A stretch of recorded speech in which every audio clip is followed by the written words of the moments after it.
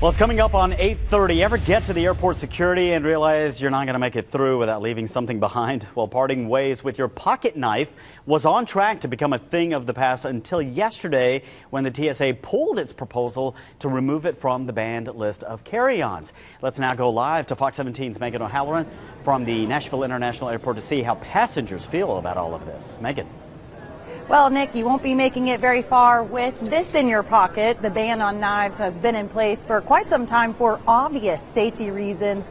But recently, the TSA tried to get knives and other items like baseball bats and golf clubs off the banned list of carry-ons. It was an unsuccessful attempt because after taking heat from airlines, lawmakers, labor unions, and police officers, they were all against this. So the TSA backed off its proposal after seeing how much controversy the plan created. Now, we were sharing this news with passengers here this morning, and a lot of them naturally had mixed feelings about all of this, although many said they didn't feel like their safety would be threatened if passengers were allowed to start carrying knives on board. Some still, though, say that the better safe than sorry approach is the best way to go.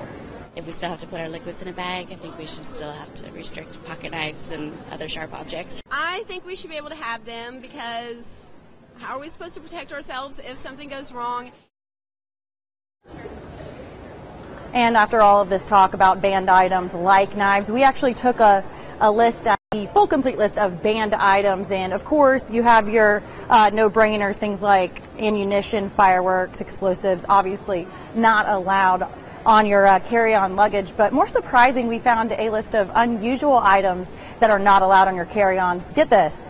Snow globes, not allowed on your carry-on if they're bigger than a certain size, as well as gel candles and gel shoe inserts. So if you happen to be carrying those, you might want to put that in your checked baggage. We're live from the Nashville International Airport. Megan O'Halloran, Fox 17 News.